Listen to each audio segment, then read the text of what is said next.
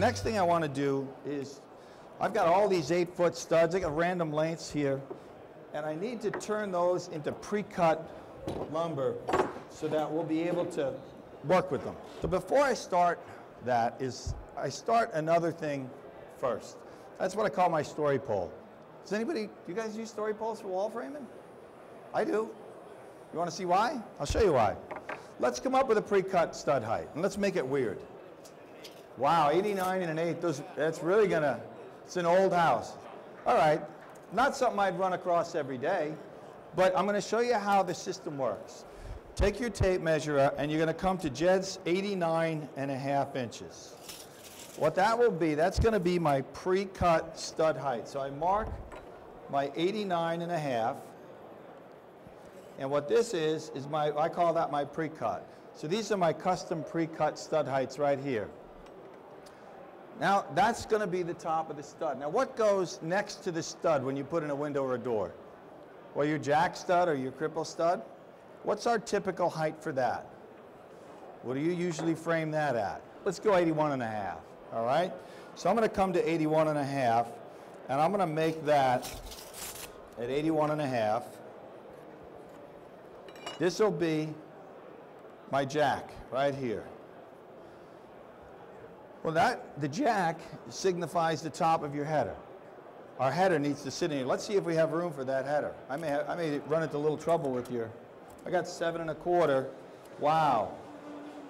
I just made it, Jed. I'm at 8, I have a little bit less than 8 inches. I have 7 7/8, so that's okay.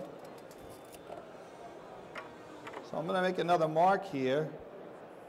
And this is my header. So here's my header. Underneath your top plate, I have that header marked out, the exact height of that, but that only leaves me about 3/4 of an inch. Well, how am I gonna deal with this? Plywood. So I could get a piece of 3/4 inch plywood, and then when I fabricate my header, I know right off the bat, I'm gonna need to put a 3/4 inch piece of plywood on top of this to make up this difference. Here's the top of my jack stud. Measure down the RO of the window. In this case, I have 3 foot and 1/2 inch.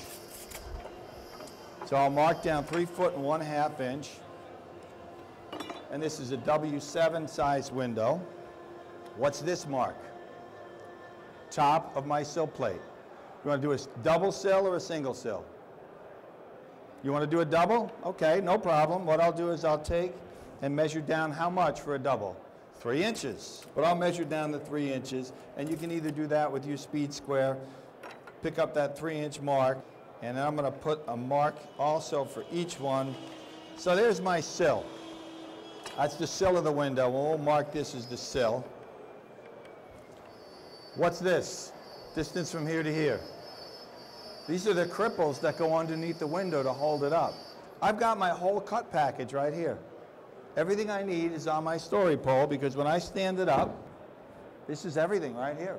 So all my measurements are now on my story pole. And I'm going to take my story pole and I'm going to translate it to my lumber, which is out in the yard right now.